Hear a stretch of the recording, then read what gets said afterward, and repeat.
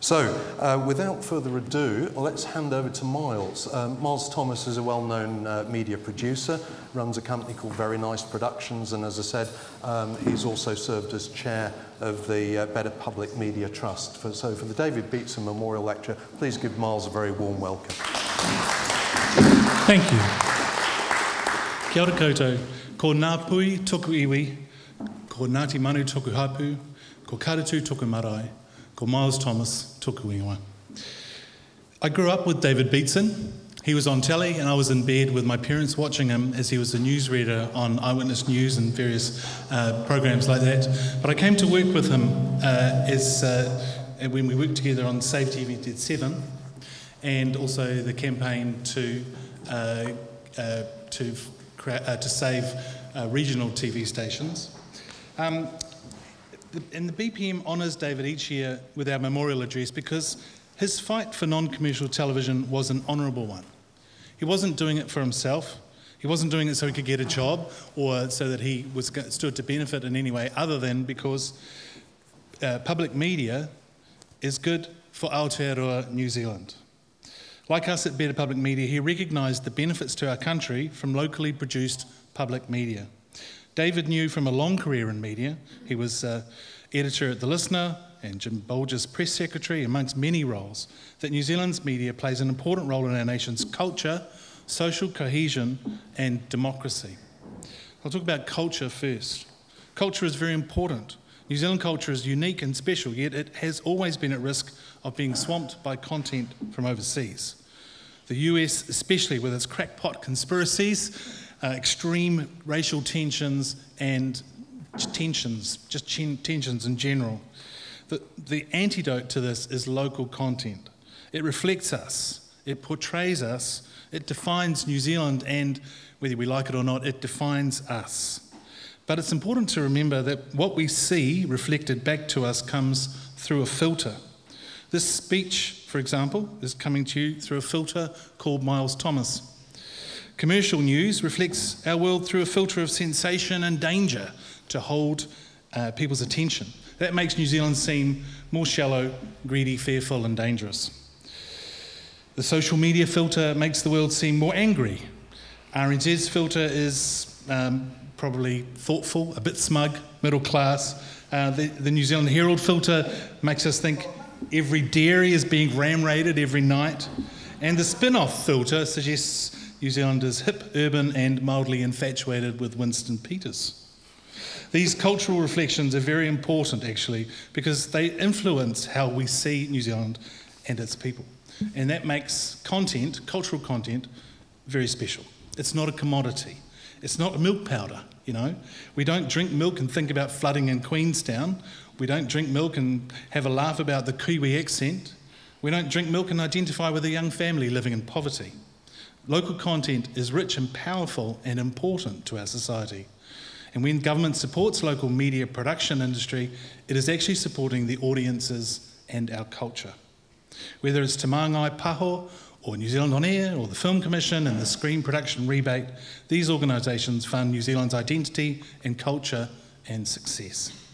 Don't ask Treasury how to fund culture. Accountants don't understand it. They can't count it and put it in a spreadsheet like they can milk solids. Of course, they'll say such subsidies or rebates distort the market. That's the whole point. The market doesn't work.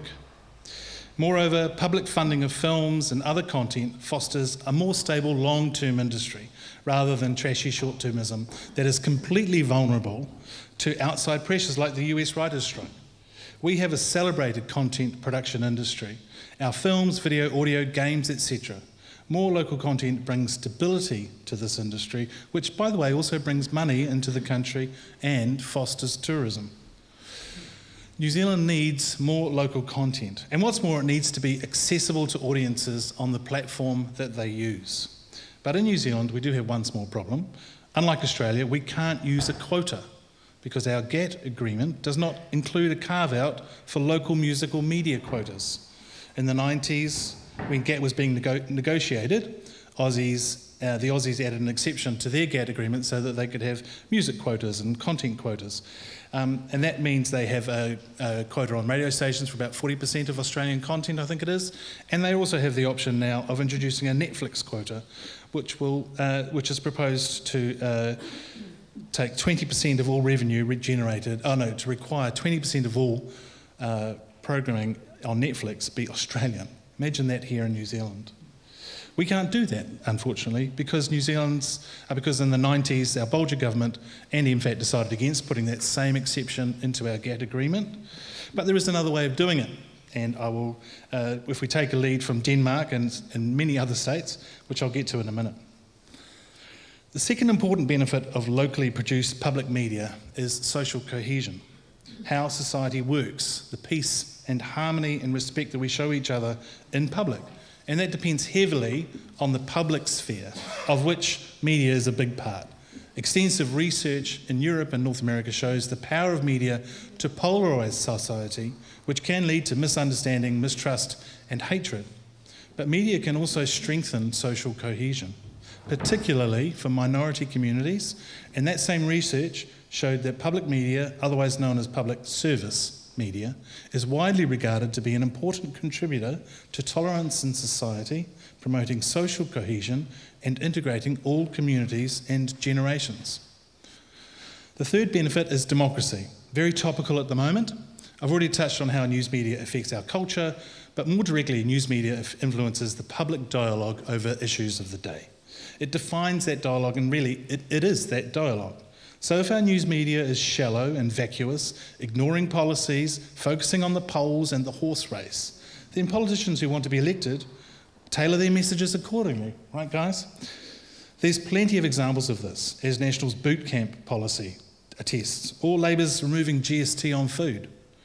As policies, neither is effective, but in the simplified 30 seconds of commercial news and headlines, these policies resonate.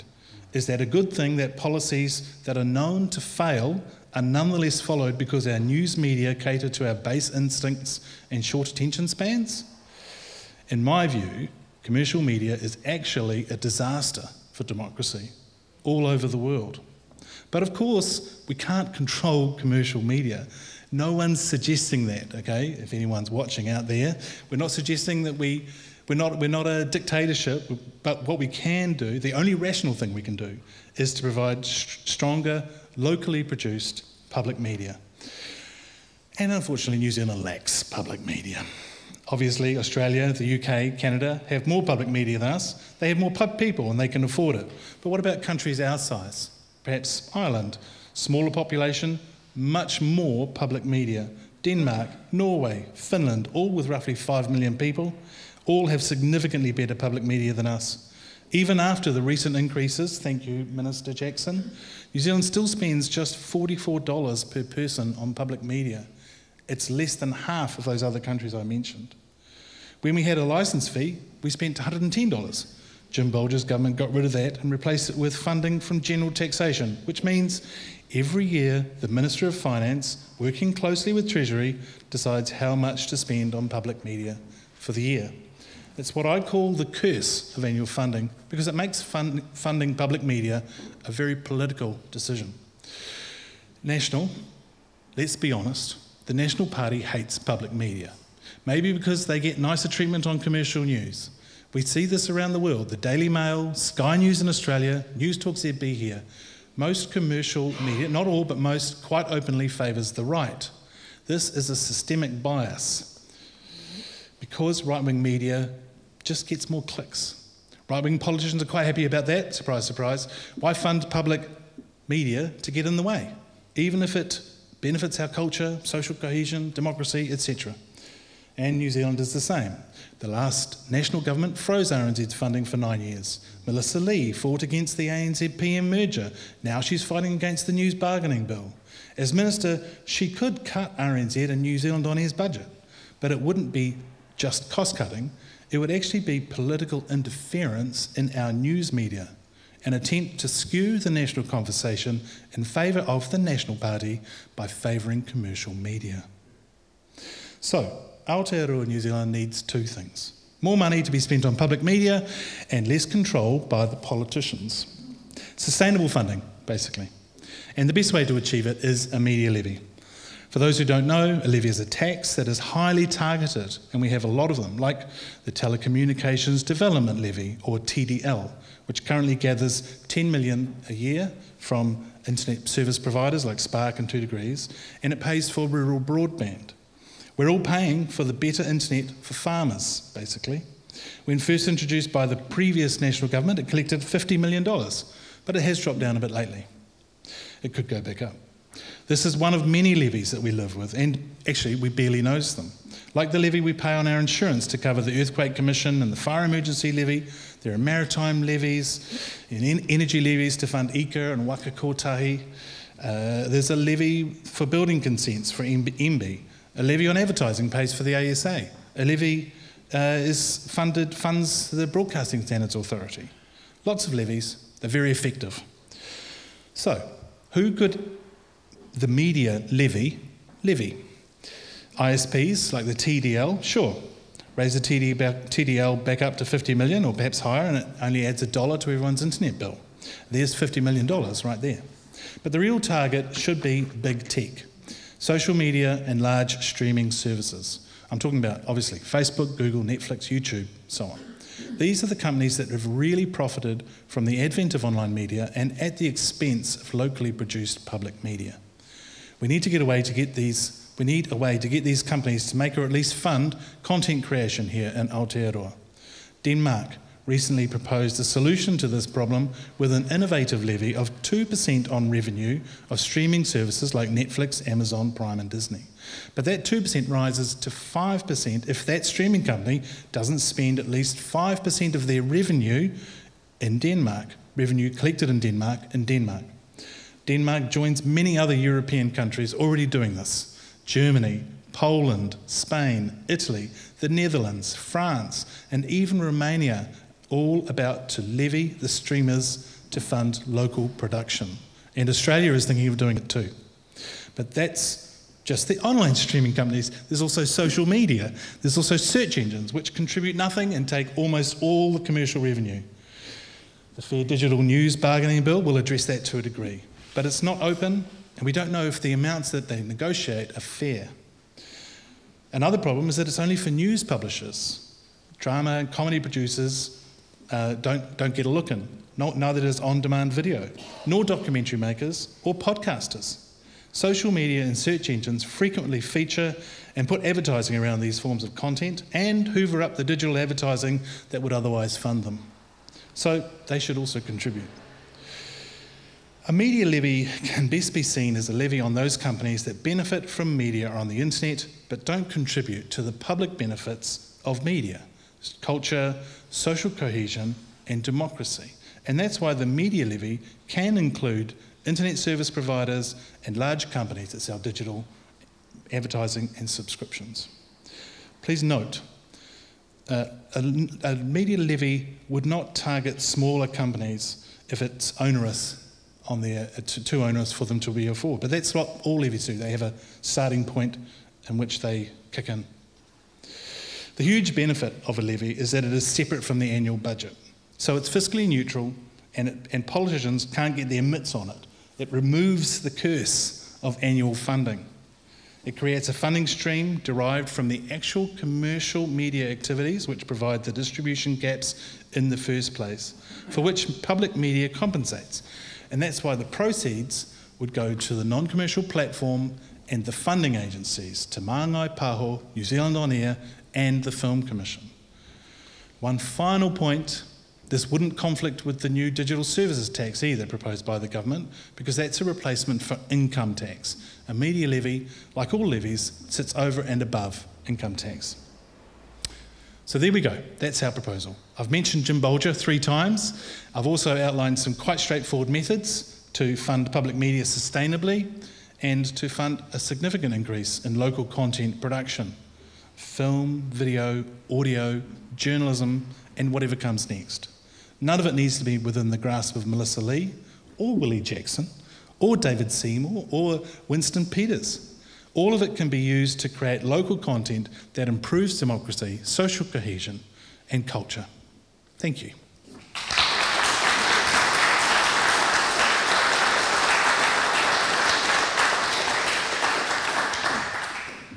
Thank you very much, Myles. We're a little pushed for time, so to keep us on schedule, I think we'll move the questions to the main session. So we're going to go straight to the main event, which is our three key speakers. I'll introduce them in turn. I think that they'll speak for about 5 minutes each, and we'll let all the speakers go before we open up the debate to questions. When we're asking questions, please don't go on a 5-minute rant. Please keep things quite short and pointed, and preferably aimed at an actual question that our speakers can respond to. If you're feeling the need for sustenance and caffeine, we also have a kitchen at the back, and there's tea and coffee, so feel free to go and help yourselves at any moment. So if you're on Zoom and you have a question, then you can put a question in the text, and that will get picked up, and my erstwhile colleague David will wave furiously at me when it's time to ask it. So first up, we have the Honourable Willie Jackson. Very pleased you could meet with us here tonight, Minister. Obviously, he's the Minister for Broadcasting and Media, also Maori Development. He's also Associate Minister for ACC, Housing, Social Development and Employment. Willie has significant working experience both within the Maori community and the mainstream media in print, radio and television. He first became an MP in 1999 for the Mana Motahake Party as part of the Alliance. He was previously also Deputy Leader of the Alliance and played a key role in the formation of an earlier version of the Maori Party. He returned to Parliament as an MP with Labour in 2017. He's been a trade union organiser, a record company executive, a broadcaster, radio host, and held multiple roles as a Maori advocate, including being chair for the iwi radio station network, Te Whakarura hau Aotearoa Irirangi Māori. So a very, very warm welcome to you, Willie Jackson. Yeah, please. Peter, can I just get a word in before the Minister starts? Just an encouragement for you all to use the microphone, because that's going to help everyone who's... That's better for them, yeah. You can use this one or go to this one. This one? Okay. That's fine. Thanks. So everybody can hear online. Okay. Kia ora. Kia ora, Peter. Kia ora tātou, he honore nui ki te haramai wainga nui e koutou. Ki te tautoko te kaupapa tino a tā hue I tēnei pō, nō reira Peter, Myles, I mihi ana kia kōrua I whakarangatira mātou I tēnei wā, tēnā kōrua, tēnā no tātou katoa. Lovely to come along to support this kaupapa, and geez, I enjoyed that, Myles. I actually agreed with everything. You know? Yeah, it's terrific kōrero. Shame you couldn't have supported me more before the merger, but never mind. We won't. You supported me enough. Thank you, Myles. Thank you. But no, I think what Myles talked about, I was listening, and he ticked all the boxes, didn't he? Because it's all about identity. That's what drove us in terms of the merger. And I was thinking about David Beatson, and I think that was one of his dreams, wasn't it, in terms of putting the merger together. And so I was obviously disappointed when we folded the merger in. But what was driving that merger and underpinning that merger was everything that Myles talked about. You know, what is the New Zealand voice? What is the New Zealand identity? And I said this in the newspaper. Is it just about country calendar, which I love? But it's got to be more than that, because Grey Lynn is a stunning example of the diversity of the New Zealand identity, you know. And is that reflected? Is Grey Lynn reflected in our New Zealand public broadcasters? I don't think so. I think you're going a bit far calling RNZ smug there, Myles. I put a lot of money into RNZ, so, you know, I might have to talk to Helen Clark to talk to her about that sort of kōrero. But I think the challenge for us is to come up with a cohesive, coordinated, comprehensive broadcasting strategy that reflects the whole country. That was what underpinned the merger, no doubt about it. When the merger fell over, we had to come up with something else. And I think in the last 7 or 8 months, you know, we've got the frameworks in place. You know, the initial investment in terms of RNZ, which was starved of money for 10 years. 10 years they were starved of money. No wonder Melissa Lee didn't come here. If she had heard you, Myles, she would have run out the door, I think, you know, after that type of kōrero. But, you know, she don't come here because they know what they did. They froze RNZ funding for 10 years. They couldn't do anything. So I think that after the merger fell over, I had a look at things and I thought we've got to get at least the frameworks in place in terms of a broadcasting policy. And getting 25 million extra a year into RNZ was the start of that. Gave them an opportunity in telling a New Zealand story. New Zealand story is not just one story. It's about the Māori story. It's about the Pacific story. It's about the ethnic story. And I'm hoping RNZ can go down that track a bit and get a better national, give them an opportunity to maybe do what they were doing some years back. They haven't had that opportunity. We've changed the board in terms of TVNZ. I think you've seen that. Why? Because we want to reflect what we want, which is we want a strong public broadcaster. And with respect to TVNZ, and, you know, I've got some mates up there in relations, you know, I think there's more of an emphasis on Treasure Island and reality shows than the local programming. Then a show about Grey Lynn, a show about Māori people, Pacifica people. We've got a board in place. I'm really proud of that board we've got in place because they know their obligations in terms of public broadcasting. In terms of the digital bargaining bill, it'll give the little player a chance. Yeah, it doesn't do everything, Myles, but I think it'll give the news producers a chance to actually get some compensation because they've been ripped off by these global giants. They've been ripped off, and I've had so many people come to my office and ask for us to do something. So I was proud to get that up, along with Helen White here. It's good to see Helen here tonight too, your local MP. We were proud to put that digital bargaining bill up. We got a first reading out. Sadly, I think it'd be thrown out if we're not the government come next time. I don't get where the gnats are coming from. Why wouldn't you have a digital bargaining bill that'll look after the little players in New Plymouth and in Invercargill, whose news just gets taken and they don't get 1 cent back? Not 1 cent back. You know, we have half the... Mark Jennings here tonight, he knows better than anyone. We've got half the journalists that we had now than we had 10 years ago. Huge amount of good journos who've all gone out the door because these big companies come in, take everything and don't give anything back. If we get this bill through, we'll get a couple of $100 million coming back into the market, and I think it will help us in terms of sustaining jobs and everything else. However, what Myles said is right. There's never been enough money put into broadcasting. It's never been a priority. Let's be frank. Labor tried with Helen, National comes in, and it's just not a priority. When we talked about the merger, why would you put so much money into that? What a waste of time. They don't see it as an integral part of democracy. We know how important it is. We know how important our stories are. We know how important it is to reflect our identity. So I'm proud we've got a TVNZ board up, we've got a digital bargaining bill up, we've got major investment into Radio New Zealand, we've got a huge investment now into Māori broadcasting over the last 2 or 3 years. We've put 90 to 100 million in, and that Māori broadcasting should be reflected in terms of mainstream.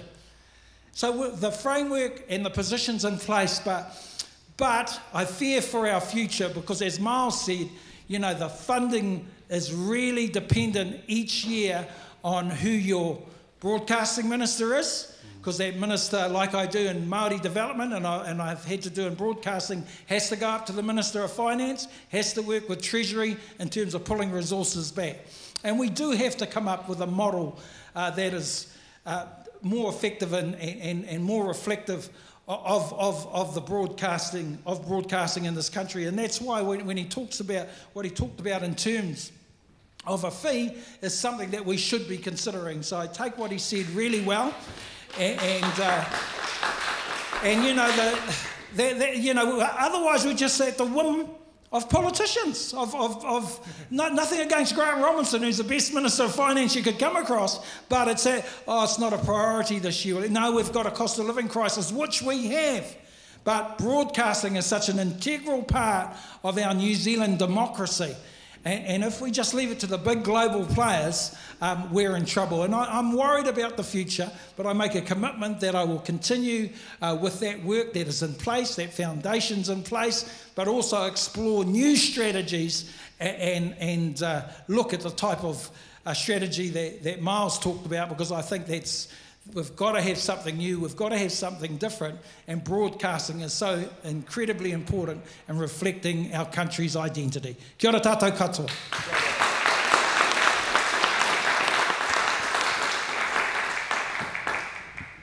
Thank you very much, Minister Willie Jackson.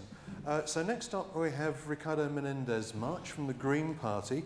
He's been a Green MP since 2020 as a spokesperson on a number of portfolios, including health, immigration, rainbow communities, social development and commerce. He was formerly a co-convener of the Young Greens of Aotearoa New Zealand in 2016 and first stood for Parliament for the Greens in 2017. His media experience includes, I believe, working as a film projectionist before going into politics. Ricardo was born in Tijuana, Mexico, and he has experience of migrant advocacy work as community organiser and educator on poverty issues. So a very, very warm welcome to Ricardo. Thank you so much. Kia ora koutou, really nice to join you tonight, and just want to acknowledge the advocacy that you do to ensure that we have a strong, independent, publicly owned and securely funded public media, something that the Green Party proudly supports.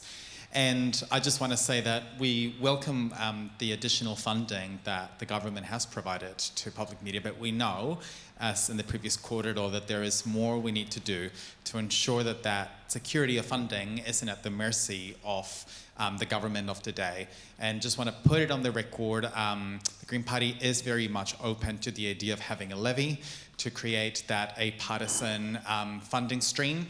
And I think particularly for our community and student media, I think that will also be really, really important. And I want to pay a shout out, actually, as somebody who comes from a migrant community, to the important work that our community media and radio stations play, particularly when disaster strikes. I think to what Myles was talking about in terms of the different incentives, target groups, and what drives commercial media versus public media, I saw it during the pandemic and the floods, how those community radio stations tried to mobilize to actually center the voices of specific communities that otherwise would have not been reached by commercial media, because there was no incentive for commercial media to center those communities that may be small, but would have been left out of the mainstream messages in terms of, for example, how to access support, how to access vaccination and other key public health messages. And so having that security of funding is key to having also a diversity of voices, which in and of itself strengthens our democracy, strengthens social cohesion. And I've been really disappointed, and I probably will join on the pylon on the National Party, but I've been really disappointed at how we were not able to, for multiple reasons, get the merger across. But I think the opposition from the National Party, which was very, very centred actually on dog whistle politics, was really unhelpful. And equally, when we talk about strengthening our Māori media, I saw how Melissa Lee preferred to actually pit our migrant community radio stations, for example, against Māori media. And actually I thought that was a disservice actually to A, our Te Reti commitments to adequately fund Māori media, but B, that no one wins when we pit groups that are under-resourced and underfunded. That actually it's not an either or. We can have the revenue streams to secure decent funding for all levels of community and public media. So I think that's something the Green Party will continue advocating for and fighting for. We do think the new legislation that is coming across that will enable better bargaining will be a step in the right direction. But we do echo the sentiments that actually we need a range of media that isn't just news media. And there is, particularly with the rise of podcasts, for example, becoming more and more popular, I think ensuring that those local voices can have access to secure funding is important, because I've seen the dangers of how a younger generation is growing consuming American commercial media, many of it, like with Andrew Tate and others, which is grounded on misogyny and white supremacy that doesn't reflect our own experiences, and actually people in Aotearoa deserve to have access to those local voices. And finally, while we fight for an apartisan form of funding, for example, could be a levy or something else, I think we can't escape the fact that without tax reform on the agenda, those governments of today will nonetheless be restrained by very, very limited revenue sources to adequately fund our public services, which includes public media. And this is why the Greens will continue fighting for tax reform, so that while we work to have a more apartisan form of funding, that we don't use the excuses of a tight economic situation to then restrain funding for public media and other public services, as is already happening in the mainstream discourse. And funnily enough, commercial media echo sometimes those same arguments. So having that revenue stream in the form of tax reform will be also really the key to funding our public services, and the Greens will put that at the top of our agenda in any future government. Kia ora.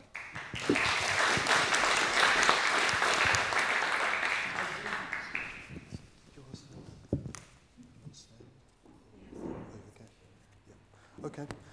Thank you very much, Ricardo. So we'll move on to Jenny Marcroft from New Zealand First. Jenny's got a very experienced background in broadcasting. She had over 30 years in the industry, including working for Independent Radio News and TV3.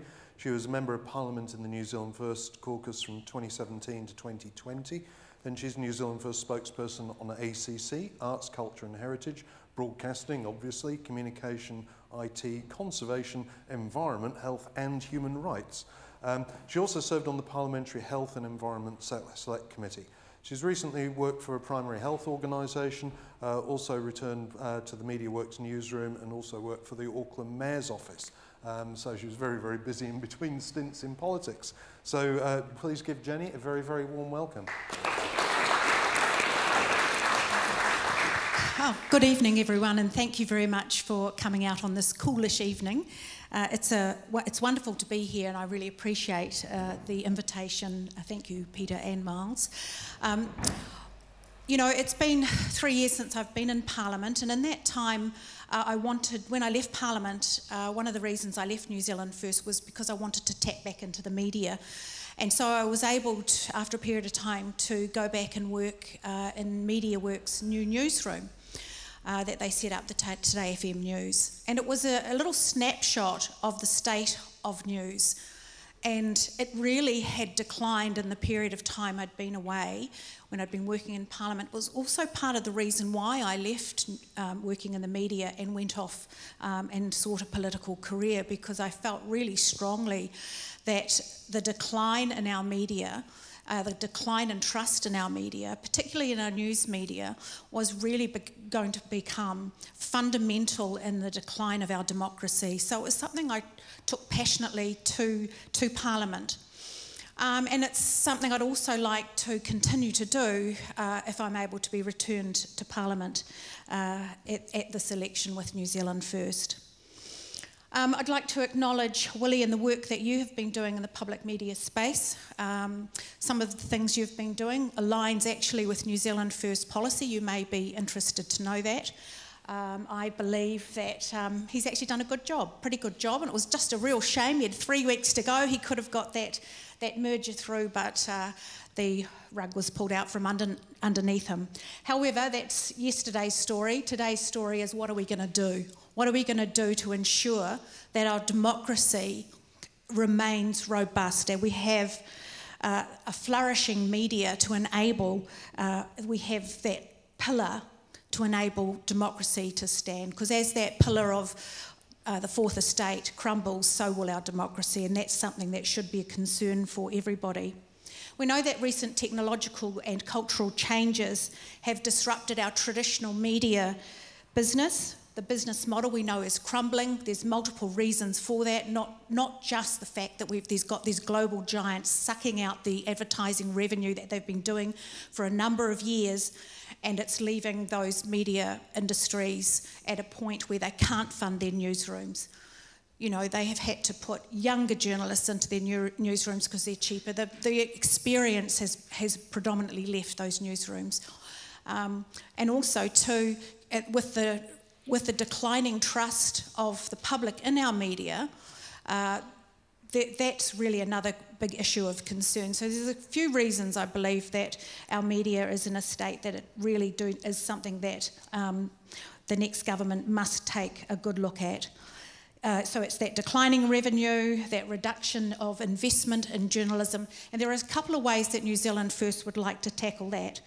So for example, we've got a workforce development policy in media. We would like, if we're in that position after the 14th of October, we would like to have a collaboration with newsrooms to have a 50-50 funding system for a 2-year internship for journalism students and media students coming out of journo schools, so that they can have that time, not just being interns and cadets, but actually have that range of students spread around the country, so we have a regional spread of those students going out, because we know it takes longer than 1 year to train up a newly trained journalist to actually be effective and functioning inside a newsroom. So giving 2 years of that 50-50 collaboration with the news entity will enable them to get greater value out of their new interns. So alongside that, thank you very much, we also want to continue supporting other workforce development training programs like the Local Democracy Reporting and Te Rito to ensure that we have that continuing emerging pipeline of media talent. But something else I think we also need to do is our journalism training schools, they need to ensure through their 5-year strategic plan actually to show how they're giving life to providing diverse talent pipelines for the media sector. Now I think that's really important, because currently what we're seeing, and I'll put my hand up, my daughter's one of them, she's just done her 3-year degree in communications. You know, she's a young, middle-class, you know, lovely blonde girl. Everyone in her class looked exactly like her. We need more diverse students coming through so that they then represent the voice of our people as well. So I think that's something the training institutions actually need to do in their strategic plan.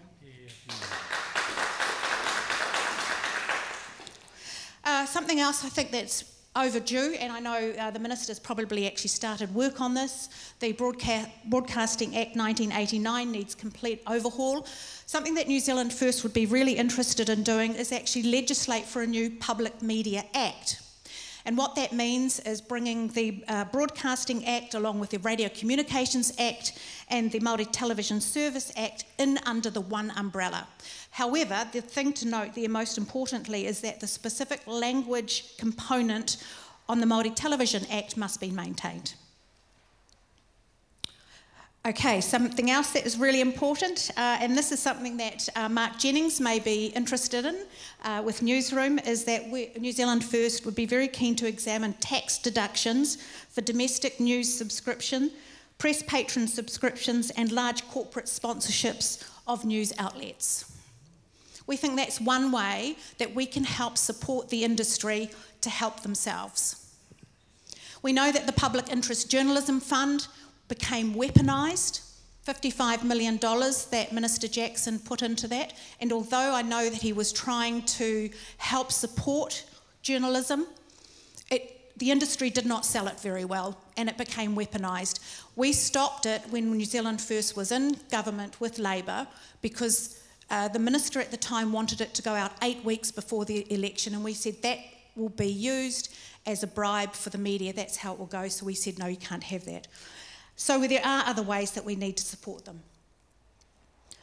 New Zealand First also is very concerned about the global techs, and we very much would like to look at Minister Jackson's legislation around ensuring that we return that current power imbalance that we've got between the publishers and the platforms. So the digital bargaining bill at the moment, we'd certainly like to look at that, and where we can, perhaps even strengthen it. You can clap now, Minister. So, you know, if there is a national government, if New Zealand First is there, we would certainly like to look at that piece of legislation.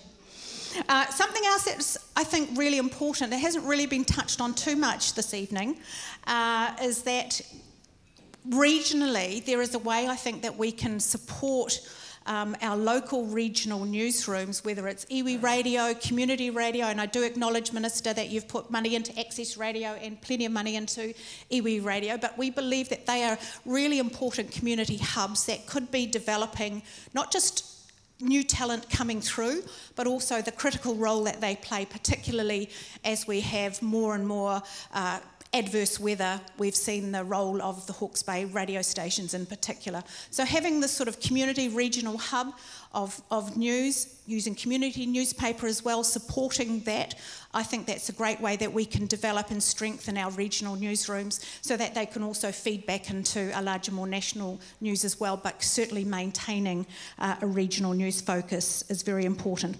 Just very briefly, a couple of other things that I'm interested in. I do have a whole suite of policy. I won't read them all out right now, but we are very concerned about media bias. And we think that that is part of the way the Fourth Estate has been corroded, and I think it needs to be addressed. It has a chilling effect, in fact, on free speech. Media bias does shut down debate by making people less likely, less inclined to think for themselves. It's really important that our news stories have balance and are fair and present not just one opinion, but have multiple angles on them so that people can make up their own mind. It's really important that we are not dictating to the public. We need to allow them to make up their own mind. So it's really important that we do that. So New Zealand First has a couple of ideas that we'd like to bring to Parliament if we are returned there on the 14th. Party vote, New Zealand First, just better drop that in. A Royal Commission of Inquiry into media bias and manipulation in New Zealand, we'd like to do that. And also what we'd like to do is we'd like to replace the BSA, the Broadcasting Standards Authority, and establish the role of a media ombudsman. So those are some of our policies which we're just announcing, and thank you very much for your time.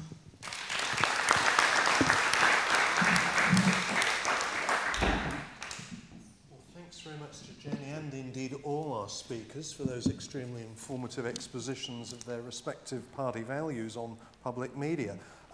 So now maybe the most important bit of the evening is we turn to the community for who are actually the main constituents of this debate, and that is the public, hence better public media. So we have some Zoom contingents who will be putting questions through Zoom chat, but we'll turn first to the audience here in person. Do any of you have questions you'd like to put to the panel? The gentleman over here and then over on the right.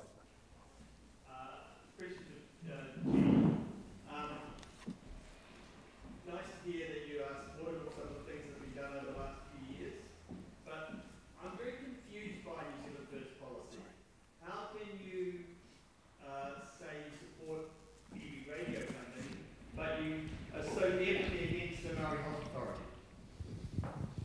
They come in under a treaty settlement, so iwi radio. Sorry. Knock over the cup. Iwi radio were established under treaty settlement, so we believe that. And actually, I do have a background in iwi radio. I worked in Auckland, My FM, when they first started. I was on air there. So I have a little bit of a connection into that. So New Zealand First has always been supportive of iwi radio. Well, that's great to know that you're supportive of iwi radio, but you're happy to support specific funding for a dedicated Māori radio station, but not for a much more possibly important thing of dedicated funding for Māori health. Well, iwi radio have been given, they received their frequencies, so it's not for a political party to remove their frequencies.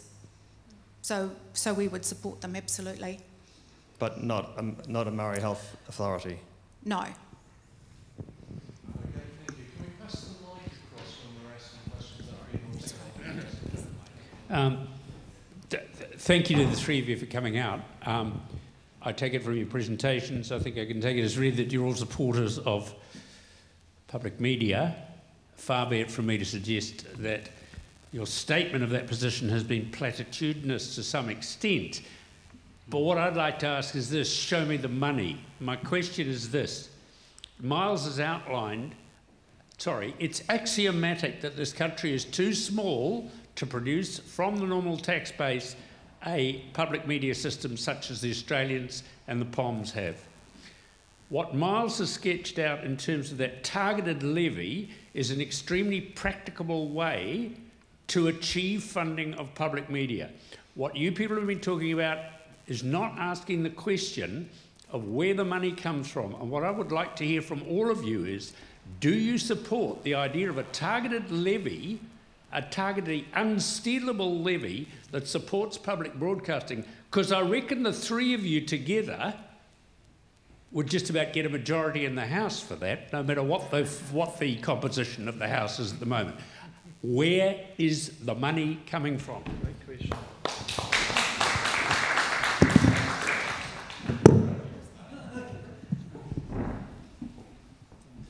Can I say that we've been underfunded for many years now, and I agree with what Myles has been saying, because otherwise you're just at the whim of different governments who don't see broadcasting as a priority. Look, the reality was, even with the merger, as Myles said, we were still reliant on commercial revenue.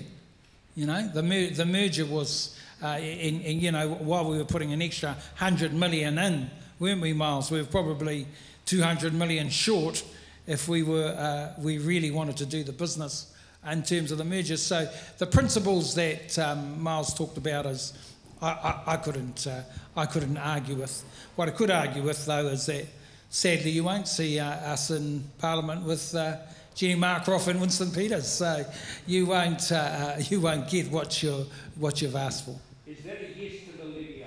That's what I said. I support the principle of that. Absolutely. As I've indicated in my opening remarks, the Green Party is very much open to the levy idea. I think, but I did want to push on the, while we work through that, I think we still need to increase our revenue sources, because otherwise we keep going around in circles. So it's a bit of a yes and. As in the introductory presentation, we have countries with comparable population who manage to have revenue streams to enable better funding for public media. And so I think while we work at the levy, that shouldn't stop us from doing what is right and better funding our public media services. I was just trying to look, I recall, and can I come back to you on that, because we have had a policy in the past aligned with what you're saying, but I couldn't pull it up on the internet right now. Yeah, because it was something that a previous spokesperson had discussed, so I'll come back to you on that. It was in New Zealand First's policy a couple of elections ago. Correct. Jenny, before my time. I've got here, I think, the policy you might be referring to, which is introduce a requirement for international streamers like Netflix and other international platforms with significant New Zealand subscriptions to contribute to the New Zealand production industry by commissioning local content production. Was that the bit you're referring to? Correct. Yes. Yeah, I didn't have it to actually be able to articulate it properly, but thank you for that. We'll move on. We've got another question back, and then we'll pick up some Zoom questions. One of the countries that has successfully done this is Finland, which since 2013 went off the licence fee and replaced it with a percentage that both PAYE paid, which was 0.32 or something, and businesses 0.6 something. But they got 600 million euro from that, and they maintained the ability of bias, or prevented bias, by having a cross-party commission that met regularly every year. My question is to you, Willie, and anyone who wants to grasp this, because I'm not convinced that if Melissa Lee came in here that she would run out. She's convinced herself that somehow commercial is the only way to go. Anything which is overfunded publicly is going to be pro-government and therefore bad. And she seemed to run the, if it's not broke, that we won't fix it, sort of line, and no one challenged her. especially with the sort of submission that I made for Finland and other countries who have successfully made this. So I'm in favour of the diversity of, that you spoke about, the diversity of candidates, because other countries that have also funded it have had a problem with that diversity. So my question is, who's going to make the argument for the funding that we can afford as a country of 5 million? I think that's a question, and I think that it's incumbent on people like myself to put those arguments up. I have to say I haven't been in that, I mean, you know, like I took over this 16 or 18 months ago, but really in terms of the changes I've got with broadcasting, I think they've probably all come in the last 7 or 8 months, in terms of what I was talking about earlier. But and it's incumbent on people like myself, Ricardo, Jenny, to actually look at a new strategy in terms of that funding, because governments never have enough and don't see it as a, they don't see how important, I shouldn't say that, should I? But I should say, particularly national governments, and our governments has seen it as incredibly important, but other priorities come to the table. And, you know, we've been in a cost of living crisis, so I understood why we walked away from the merger and obviously supported that. But that being the case, there's always going to be cost of living crises, so we have to come up with a new type of strategy. That's why I'm certainly open to what Myles is saying and what you're saying tonight. Ring fencing and a charter. Yeah, and I think you're making another argument for the levy, right? And I think I totally hear you around taking the partisan politics away from funding public media. Completely agree on the sentiment there. I think we'll have to sit down and work together on that.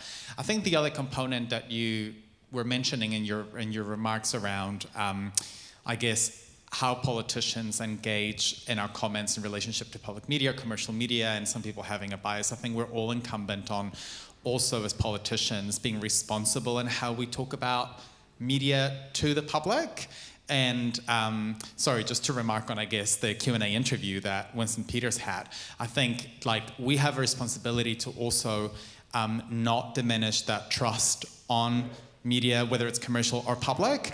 And so I think it's both, right? It's about making sure that we have secure that long-term funding, take the partisan politics away from it, but also on a day-to-day basis to also be really responsible MPs around that. I really like what Chris Trotter wrote today, that it's the media's job to elicit information from politicians, not to prosecute them.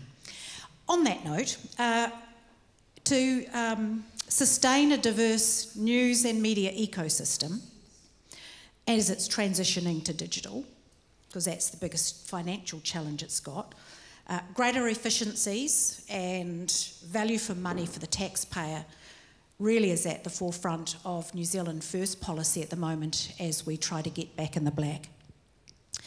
We will need to maintain plurality as well as editorial independence while we do this, and that's going to really require collaboration right across our range of public media outlets, and we've got a couple of policies that will speak to that, mandating that RNZ shares more of its content, technology, its training, all of those sorts of things across with iwi radio, with access radio, so it's the taxpayer not paying twice or thrice. And TVNZ would mandate them to do that as well across the multimedia, as well as other ways in which they can support with shared services, facilities, content training, staff development, technical services, infrastructure as well. And I think that's really important, that while we are in this position, let's make some efficiencies in our public media as well, because I think there are some shared, and I know RNZ, for example, does share its content, so I think we just need to take that a little step further. Yeah, I think also the collaborations are really important, eh? You know, like we do some fantastic things in terms of Māori media, in terms of Pacifica media. We've got some great broadcasters, you know, like Dale Husband and Julian Wilcox, you know, Moana, you know, Mihi. A lot of these broadcasters are not seen enough in mainstream, and you could really, they could really make a contribution. And some of the funding that we gave to RNZ too, it's not just, it's about tapping into these partnerships and these collaborations. So totally agree with Jenny there. I just don't agree with what she said at the start about Chris Trotter, because I think it's incumbent on politicians to answer questions too. Thank you very much. I'd just like to explain one of the little projects I worked on when I was in Parliament. That was with Mihi Forbes. She was funded by New Zealand On Air, along with Annabelle Lee Mather, to make the New Zealand Wars series. And one of the things that we thought would be really important, and this is getting, double bang for your buck, is that RNZ, which is wanting more content, and education, which needs stories of our history, for that documentary, which was around $500,000 per 30-minute episode, for that content then to be used in the classroom, to go up on RNZ's website, so that we're really sharing and giving value to our taxpayer. I think that's really important, that kind of collaboration. Thanks very much. Okay, we're going to have some question questions from our Zoom. Hold on, one here. Question on the floor. Hi. Oh, sorry.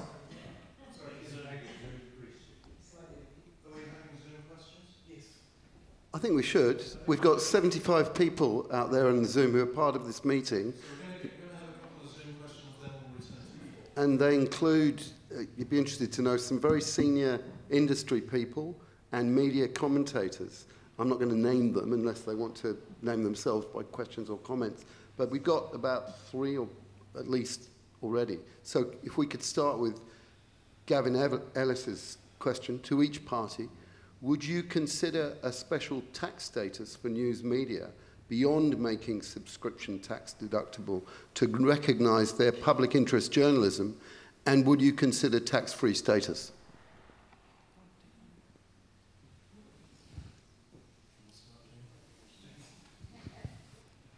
That's something that I have to take to our policy team, but it certainly is something that is worth the consideration. Yeah, equally, we don't have an established policy on that specifics, but I think it's something worth exploring. We've talked about it, and at the moment the answer would be no. It's just to be, but it has been spoken about and explored. So, but understand where was that from, Gavin? That was from Gavin Ellis. Yeah, and understand where Gavin's coming from, and it's been looked at, but that's not on the table at the moment. Cool. So I've got one or two more. From Mark Harvey, to each party, what is your position on allowing for free speech to the degree that it can be hate speech and discriminatory in the media?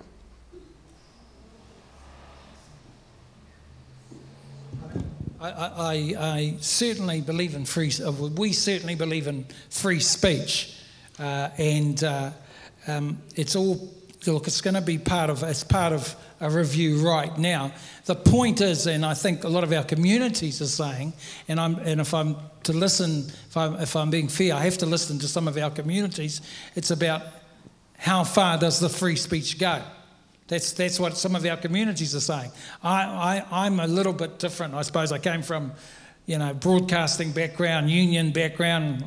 It doesn't worry me what anyone says, but communities have approached me about, should we be putting lines in the sand? Now I can be very clear on this. There's no strategy from us right now in terms of broadcasting to limit that. But it is being discussed that, particularly with the huge influences and the disinformation that's going online, we may have to come up with something in terms of a response, and that's all part of what we're doing in terms of reviews at the moment. So while obviously supporting free speech 100%, let's not kid ourselves that sometimes it gets out of hand and sometimes people get hurt. And I think it goes beyond just people getting hurt, right? It's the risk of incitement of violence that can occur when hate speech does end up happening in media spaces. I think there's two parts to this. One of them is that I think I go back to, well, A, they need to have progressed the hate speech legislation and to have done it more thoroughly, but B, there's also, I think this is another case for why decent, sustainable funding for public media is important, because otherwise, while I know that there's commercial media companies that are trying to do the best to have a diversity of voices and to kind of push back against some of the rhetoric and have other groups that are affected by hate speech represented, the reality is that also when public media isn't funding, it's the people with the most resources then have the loudest voices, and if those loudest voices are propagating hate speech, that then creates a void for other communities to have a say. And so I think the panacea to the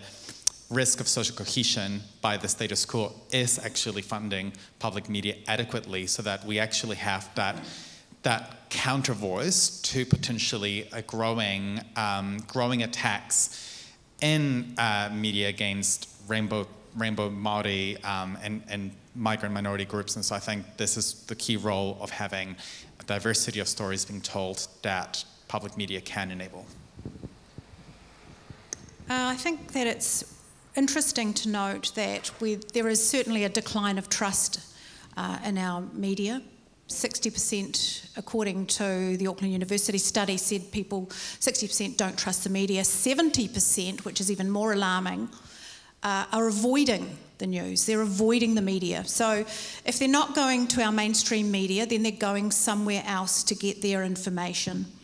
And it's really important, I believe, that we need to give agency to all voices. And when you shut down voices, when you cancel them, then it's like a pot boiling on the stove with the lid on. What's going to happen? The lid will blow off. So it's important that we are able to, as a society, listen to other people's opinion, not judge them, not cancel them, not tell them they're cookers or nutters and they're down a rabbit hole.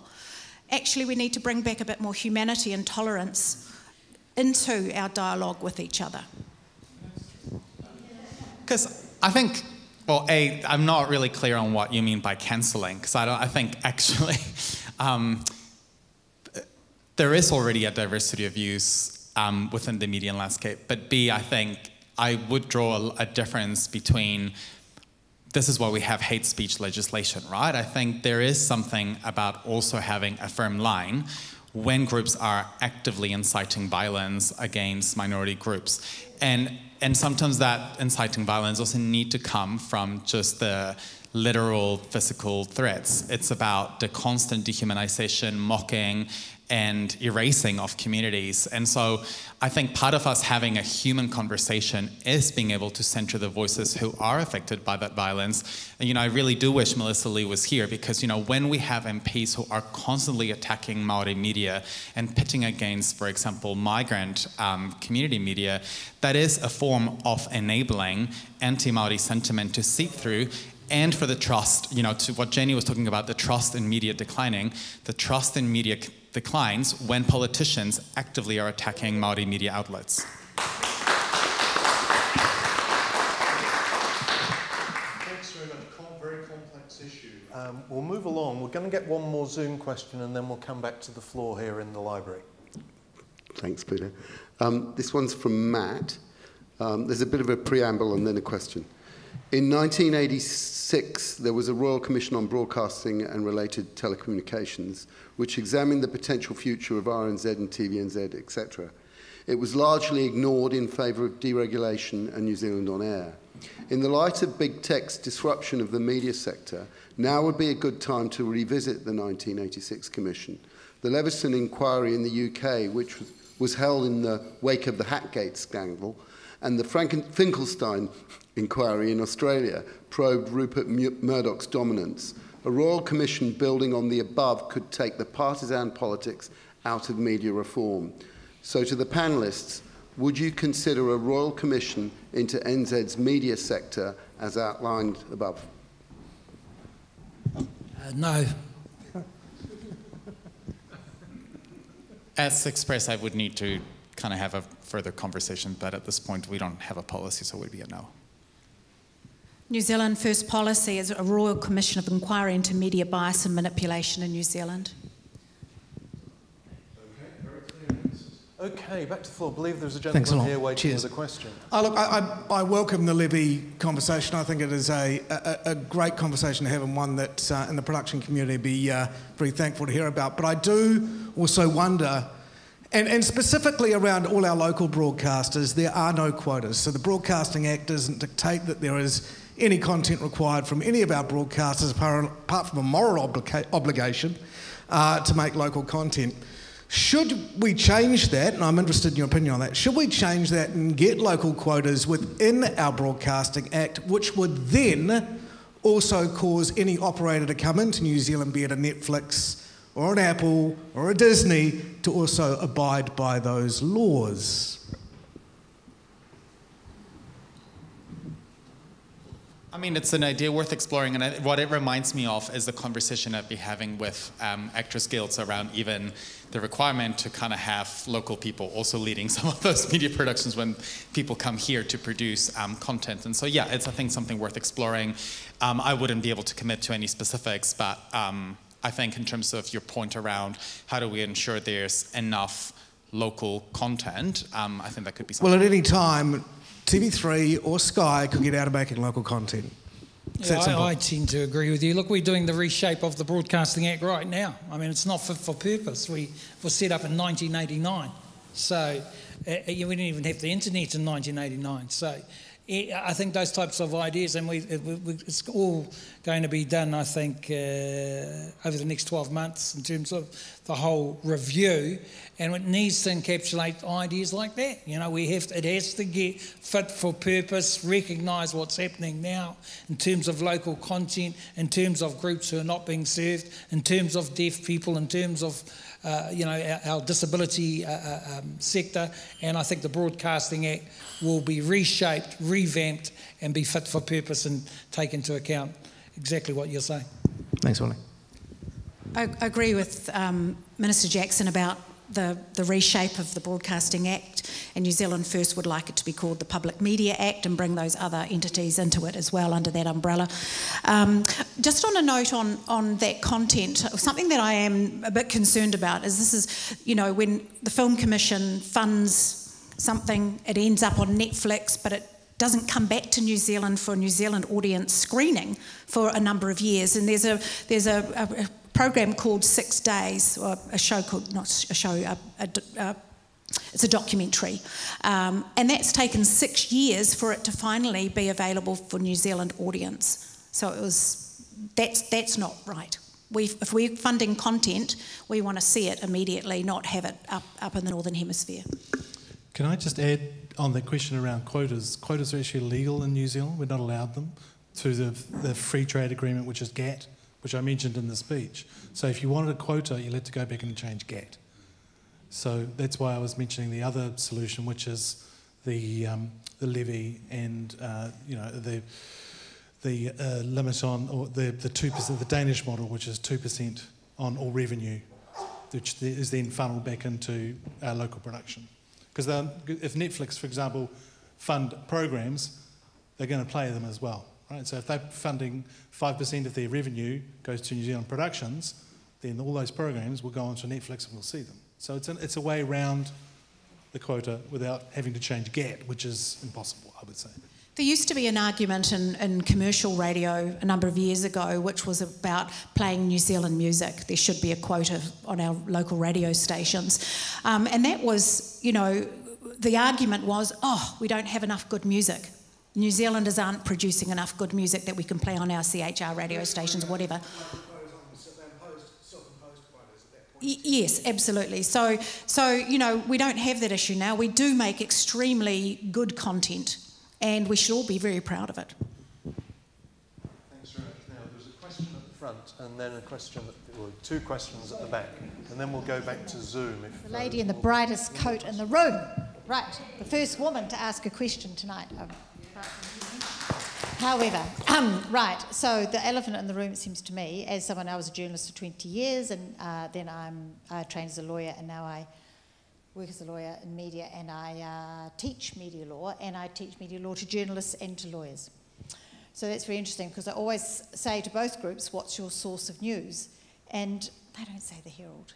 They don't say Radio New Zealand. then this is the future, right? This is the future. They say TikTok. They, you know, yeah. And if they want to Google something, they don't go to Google. You know, so to me, the elephant in the room here is also the AI generative. We haven't talked about this. We haven't talked about ChatGPT and Bard and what's the other one? Bing Chat? Bing Chat, whichever way around. Anyway, they are still an opportunity to steal journalism in this country, which is what I saw when I was a journalist for 20 years. I'm so sick of having my stuff stolen. And this is another opportunity for it to be stolen, and yet none of the talking tonight seems to address this is the next generation. It's not Radio New Zealand and talking about the Herald. It's talking about that, and I want to know how you're going to address that, because that is the absolute future for us, and that is, those tech companies are going to keep stealing our content. They are going to do it from journalists, and it's going to turn journalists off being journalists. It's going to take away their income, and that's been the big problem. That's why older, more experienced journalists walk away, because they can't live the way the system's set up. Much as I personally do support a tax or a levy, I think that would be great. Would you like to respond? Thank you for that. I think as I got introduced as a projectionist at the beginning, and my job was actually replaced by a literal machine. So I kind of hear you there.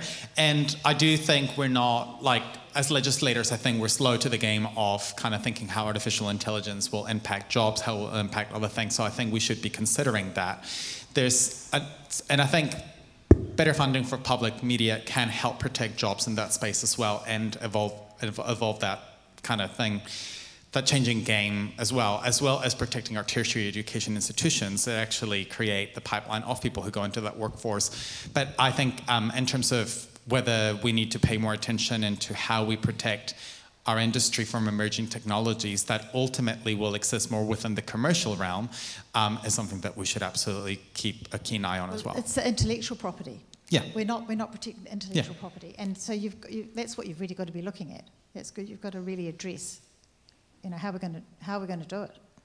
And emerging technologies could also end up putting and jeopardizing jobs in newsrooms as well. And I think I take your point. It's intellectual property, and it's also about having a just transition as emerging technologies come in. I wouldn't be able to give you an answer in terms of how we tackle AI. I'd be keen to have a conversation on that. But all I'm saying is I'm acknowledging that as legislators, we're slow to the game of responding to those emerging technologies. Well, look, journalists are inherently... I was just saying that journalists are inherently lazy in some respects. And so if an AI bot can knock together some figures and throw out a graph, great. That leaves you time to do the personal one-to-one questioning of people, of politicians, for example. Okay.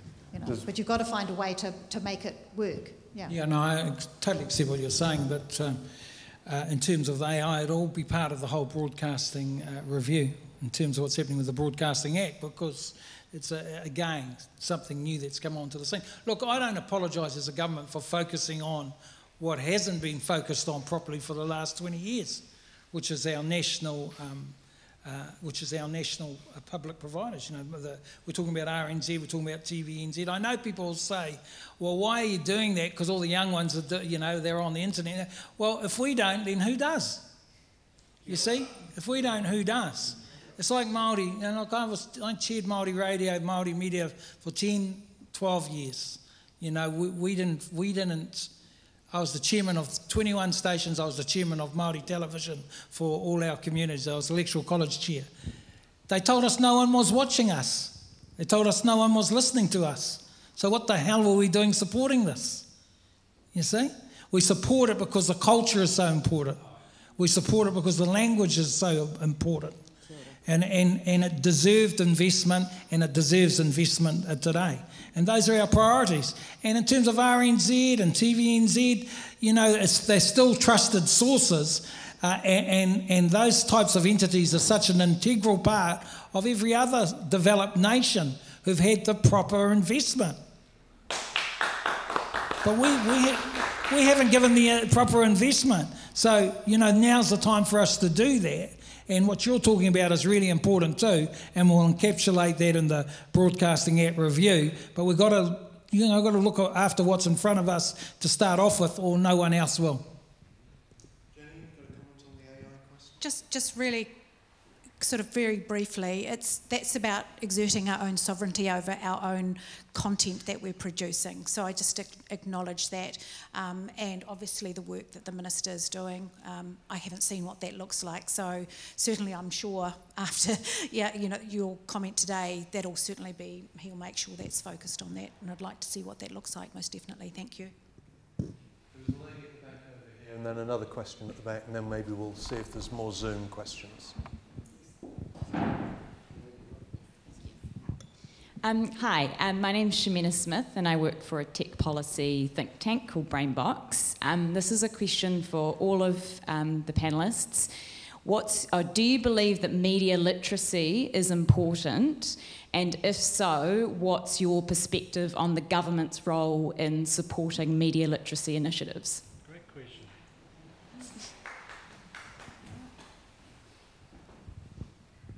Nobody's grabbing the mic.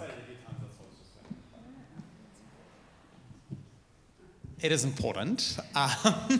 In terms of how we strengthen it, I think it needs probably a range of interventions. I think some of it can be around making sure that our education institutions are fit for purpose to kind of so for example, even just thinking our tertiary education institutions actually being resourced so that we can have not just the courses that are thought of as kind of commercially viable, and I think that's kind of part of the conversations we've been having. But I absolutely think that, as per one of the previous questions around emerging technologies and channels in which news and information is distributed, media literacy is becoming more and more of an issue, because then how people access the news can be a huge challenge. And I think that the conversation we will need to be having with social media giants around, for example, how we ensure that information is presented in a way that honors the legitimacy of the sources will continue being critical, because in a kind of low media literacy landscape, the ability to have that information by the public is now being compromised. So, yeah. Willie, Jenny, did you have a comment? I support what you're talking about, and again, it's part of everything, all the different new developments in terms of what's happened with the media. You know, AI, you name it, right across the spectrum, and so I support it, and it's being reviewed right now along with everything else that's come to the table.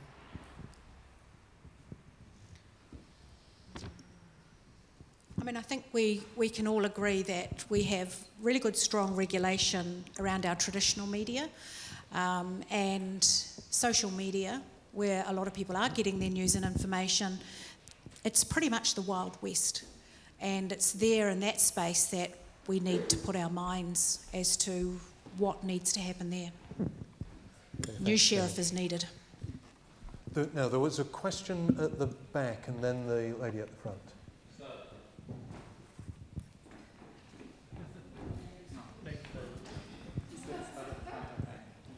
Hey guys, I've got a couple of questions about the screen production rebate. The ACT Party wants to scrap the international and the domestic rebates, even though multiple studies have demonstrated that the return on investment is upwards of 600%. Will everyday New Zealanders be better off if those rebates are scrapped? And secondly, is our international rebate at 20% competitive enough?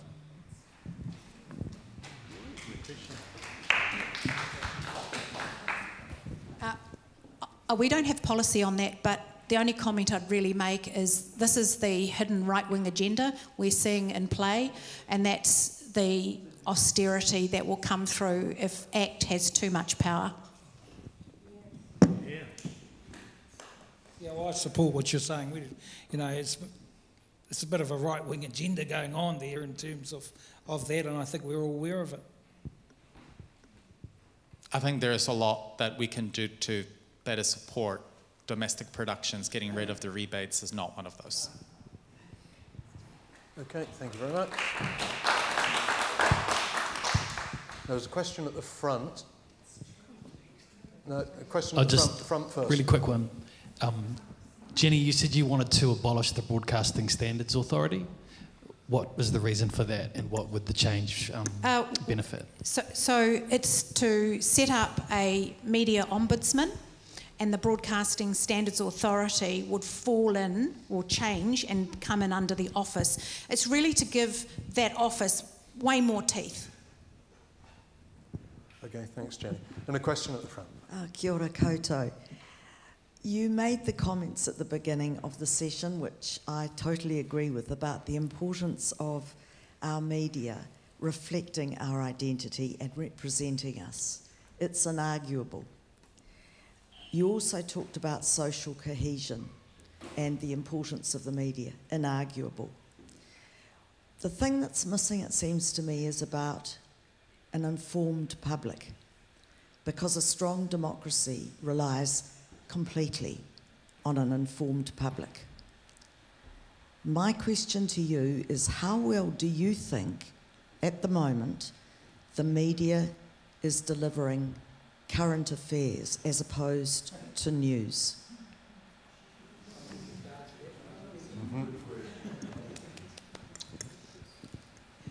I mean, the role of the Fourth Estate is to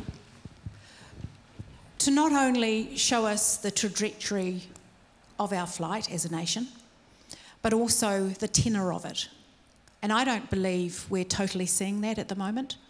I think there's been a dumbing down of our media, and I think we all agree with that. And I think that's the thing that's eroding our trust in the media, that's eroding our democracy, and that's something we all have to be extremely concerned about. I think, public media plays a huge role in being able to slow down and tell stories in a format that actually is not always enabled in other ways. And so I think that's one argument for better, more secure funding. The other one actually it goes also back to having an informed public, also comes back to, for example, the fact we don't have civic education in schools yet. And so therefore, when people are consuming media and they come from an education background where we don't even have civics, it also means that we're already starting with a public that isn't equipped with the tools to assess the kind of media they're consuming. So this is why I think having, for example, civics in schools will also enrich how the public engages with the media content that they consume. But to your point, I agree with Jenny that we should be doing more to enable different types of formats that create spaces for also education and understanding. Kia ora. I agree with Jenny in parts, although I think Jack Tame's a fantastic interviewer. And I think he's probably the best I've seen, actually. And look, I've had the odd ding-dong with Jack, but brilliant interviewer. And I do think, in terms of what Jenny's saying, though, is I think we can do a bit better. I do. I think we can do a bit better. Oh, yeah, no doubt about it. But we've got some real talent amongst them. I'm talking about Jack. Who could argue with how good John Campbell is? You're talking brilliant journalists, and if you go across, from our Māori perspective, people like Mihi Forbes in there, you get some exceptional broadcasters, Julian Wilcox, it's really, so I go across the spectrum, and I think one of the problems we have is that our current affairs programs are stuck in ghettoised times. When you ever think about that, and always in the early morning on a Sunday, been like that for years and years and years, and so we have to actually get to a point. That's right, I had a TV show many years ago, but it was also not in the greatest of times, and I think we have to value our current affairs shows, prioritise them, get them. Let's get. That's what's all part of a revamp in terms of public media. That's how I look at it, and we've had some outstanding, as I said, Māori broadcasters who aren't, who could be right at the centre of a lot of things. Look, I've supported RNZ, and I will continue to as a broadcasting minister, but I have to remind them we haven't had one Māori broadcaster from the start in the last 100 years in a prime time position on RNZ. So we could do better. Oh, I just wanted to add to that. Is there a referendum on a 4-year election term coming up with this election? We wanted one. New Zealand First wanted to put a referendum at this election to have an immediate 4-year term. But I'd just like to come back to that problem that we have had with New Zealand On Air. Probably 8-10 years ago, they stopped wanting to fund current affairs. They stopped wanting to fund documentaries because they were wanting to dabble here, there and everywhere. So if we don't have the funder putting money into current affairs programs and those kinds of documentaries, then we're not going to have these stories told. That's not entirely fair because they won't fund unless there's a commitment from a broadcaster. But if you still get the commitment from the broadcaster...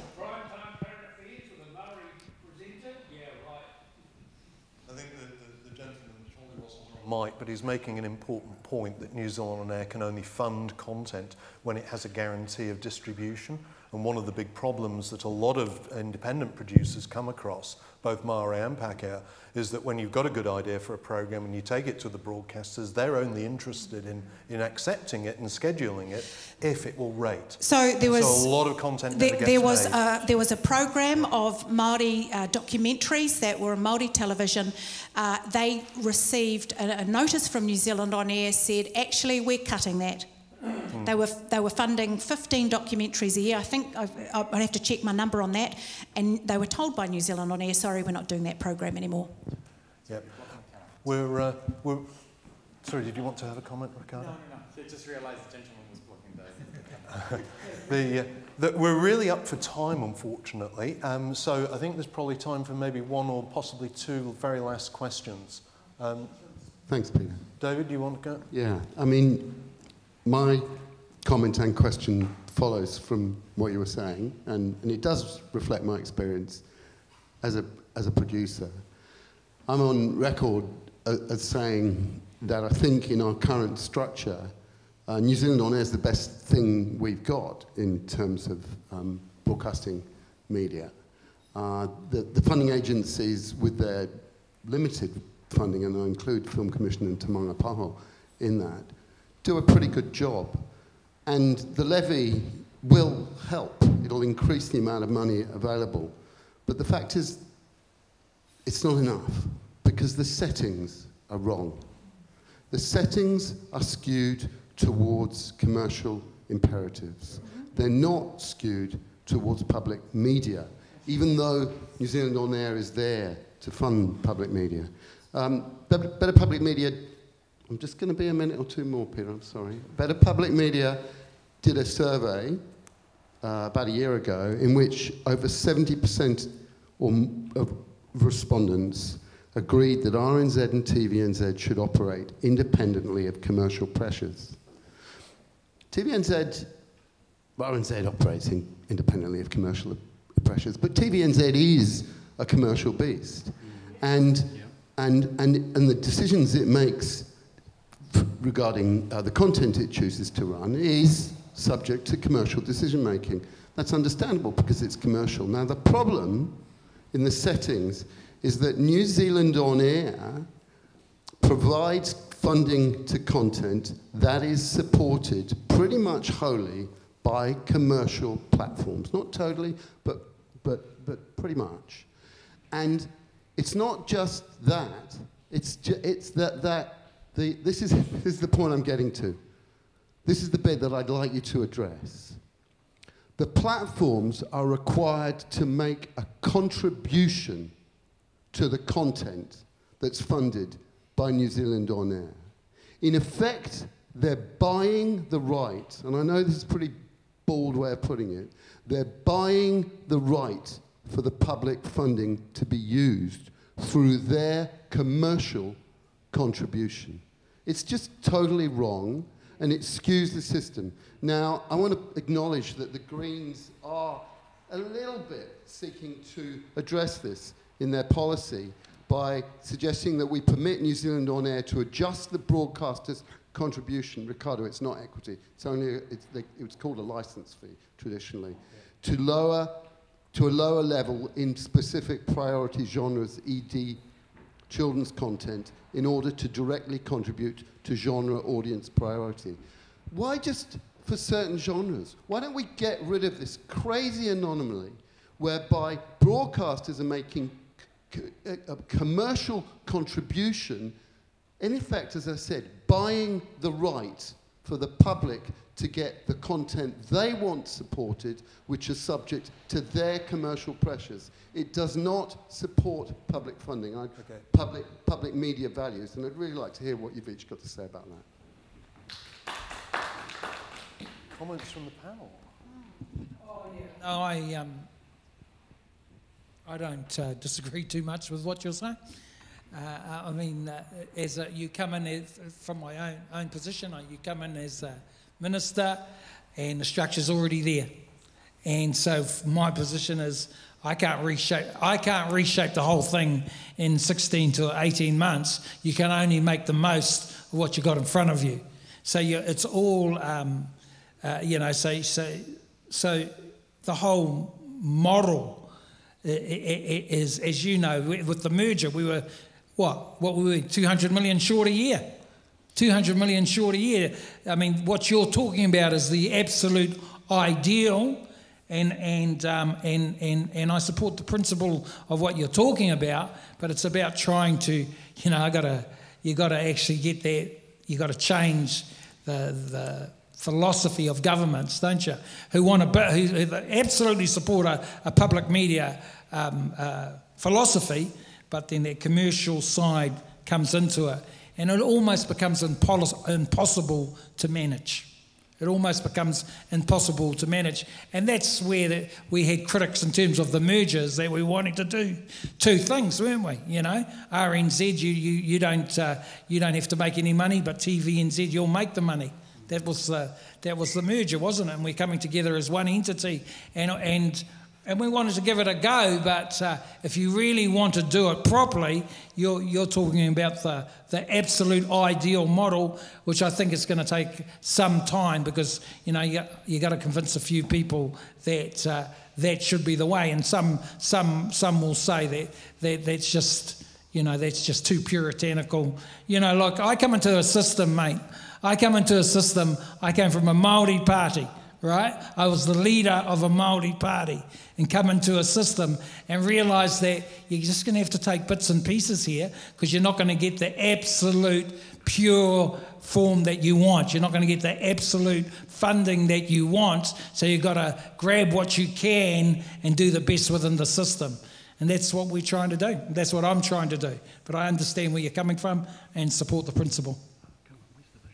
And I think what you've described is decades of austerity when it comes to funding public media, right? And that's where we've landed in terms of what you've described. So on top of, I think, to steer things around, it's about A, having secure funding, B, then looking at the systemic stuff that the minister was talking about. So in principle, yeah, like agree with the sentiments. It's about, but I think securing decent long-term funding for public media is, in my view, the first step towards then having those more systemic conversations you're describing. Yeah. Jenny, did you have a comment? Just very briefly, I think, where the country is faced with the fiscal challenges before it, this is not something that New Zealand First would be looking at this time. Okay, thank you. Okay, maybe we can just stretch things, and we'll have one last very quick question from Zoom. Cool, thank you. This is from CompLid. I'm not sure, here we go, Gerard Liddell. He says, primarily we need public broadcasting to coordinate our nation's discussions. We need to separate disinformation from hate speech. Media Watch reports the systemic disinformation promulgated by the elements of NZME and other outlets.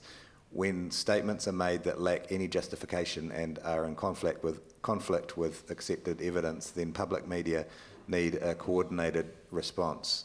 This does not conflict with the freedom to make statements, but when they can offer no basis for their statements, then we should limit their reiteration and amplification until new grounds are advanced.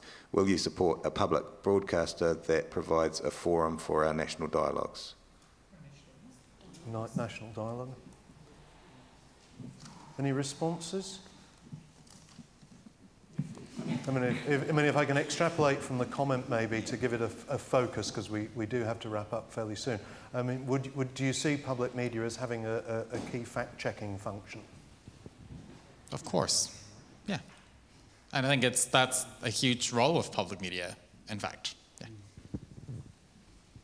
Fact-checking, but also ensuring that there's a whole lot less opinion, because we know opinion is cheap. It's cheap labour. And free labour in many cases, that's right. Yeah, so I think, I think there's a lot more we could do to ensure that we have a media that we can trust. Okay, Willie? And just finally, I think being asked basic figures in TV shows isn't an opinion, just FYI. Yeah, you got no problem with fact checking and whatnot, and I have no problem with opinions too. I suppose it just depends whose opinion it is. Right? There's a certain bloke on ZB, I don't know if I want to hear his opinion too much, but he's so popular it isn't funny, isn't it? So, it's all subjective, I suppose. Anyway, kia ora everyone, thanks very much. It's been a privilege.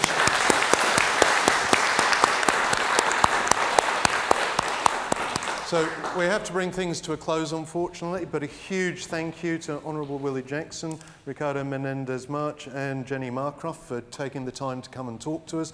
Very, very much appreciate your presence and your wisdom. And thanks to everyone in the audience, both here in New Lynn Community Centre and indeed on Zoom. So thank you very much all.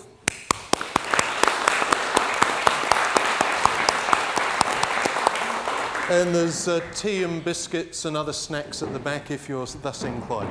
Thank you very much indeed. That was great.